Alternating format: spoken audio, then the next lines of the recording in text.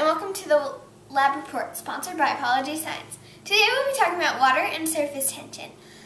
Water molecules like to stick together. They're like magnets, and they have a negative side and a positive side, so they like to stick together. So what I'm going to be doing is demonstrating surface tension on water. So what I have here is a bowl of water, and we're going to take our pepper, and I'm going to shake it on top of the water, and see the pepper is floating.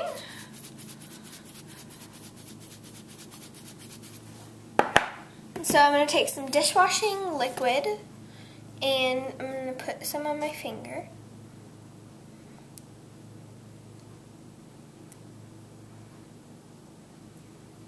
And I'm going to touch the water.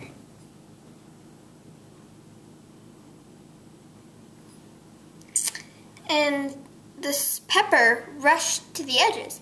It wasn't actually the pepper moving.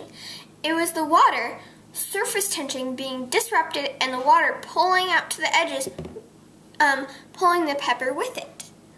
Thanks for watching the Lab Report. Hope you try this easy experiment at home.